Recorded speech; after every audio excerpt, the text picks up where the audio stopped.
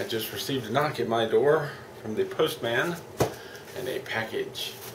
This is not from Eagle Moss, but I think I know what it is. It's a game system that I've wanted for a long time, and it's arrived here a bit quicker than I thought. Let's crack it open.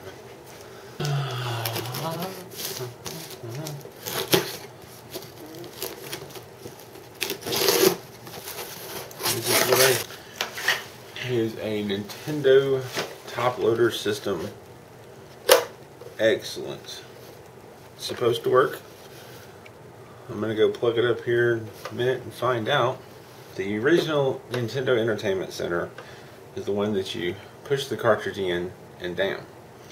And because of that design, they are flawed. And over time, they don't work so good. It becomes a real fight to get them to accept the game and to play the game. You have to clean, you have to blow, you have to do all kinds of stuff, and even then it's difficult. I've had a Nintendo since I was 14, which is well over 20 years, and it gives me so much trouble that I'm pretty well done with trying. So these were a newer model. They were, I believe, made to kind of fix the design flaw.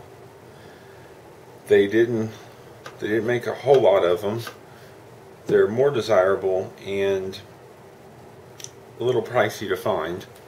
They do not have the lockout chip. So if you ever put a game in and you get the flashing, that's because there's a chip in there on the older ones that verifies it's an actual Nintendo approved game. And if it doesn't verify that, or at least get knocked out by one of the aftermarket games that can override the chip, it won't play. This supposedly doesn't have that limitation. They took that out. Plus, it's region free.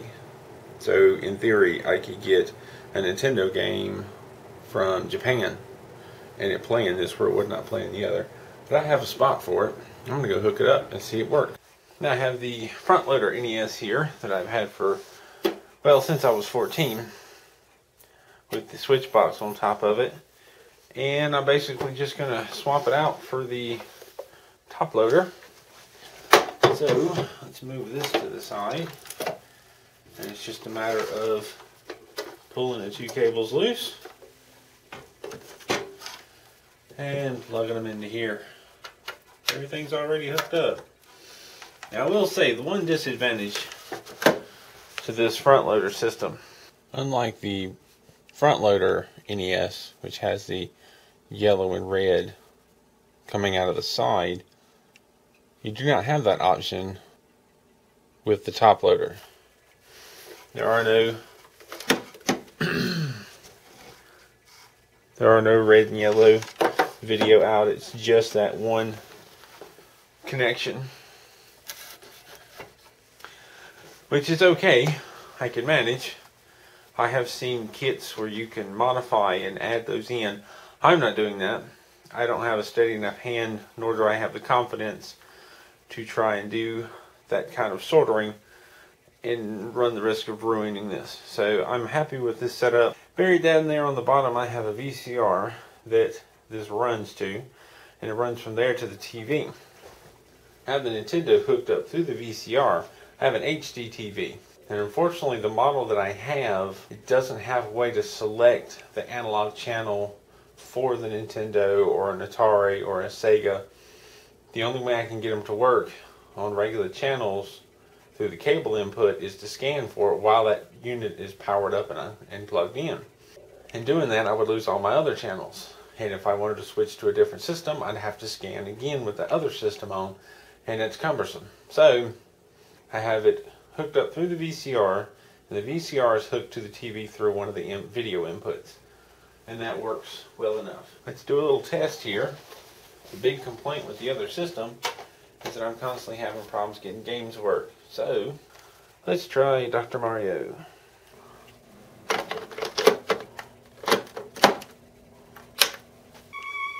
Instant on. I love it. No blinking, no distortions, no fiddling about.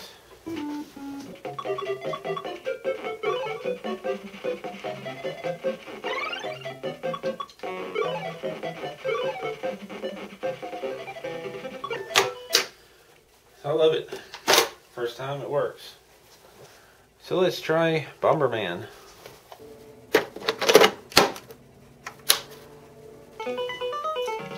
Starts right up. I love it. No fiddling about. Just push in the cartridge and turn it on.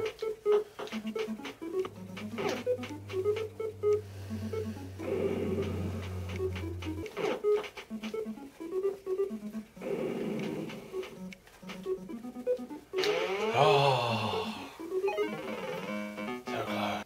Let's try Goonies.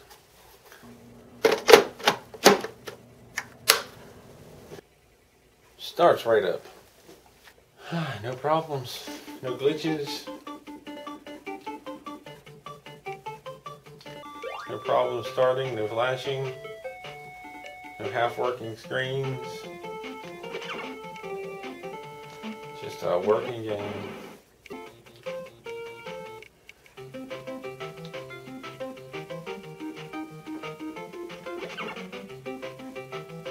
No, forgot to jump. If you ever wondered if you should invest in one of these, then I would say yes. Now, this has worked a lot better. I've had very little problem. I'm not going to say I haven't had any problem. I would like to say that most of the games that I have are kept clean. I have gone through it one time or another and cleaned all of them. When I get a new game now, I do make sure I clean it before I play it. Because if you stick a dirty one in to the system, you stand a chance of getting dirt in the system, which will then cause other problems. I also keep most of my games in a sleeve. I do need to buy a couple more. My collection is growing and I'm out of sleeves. I did run into a couple of problems. There was one game that hadn't been played in a long time and it didn't work right off the bat, but with a little cleaning, just fine. I have another game that I picked up used not too long ago, and I've cleaned it and got it to work once on the front loader. Thought I'd try it again with the top loader, and you have to kind of hold it just right. You have to kind of pull forward on it. So I don't know, there may be some other problem. I think maybe the thing inside might be loose, I'm not sure.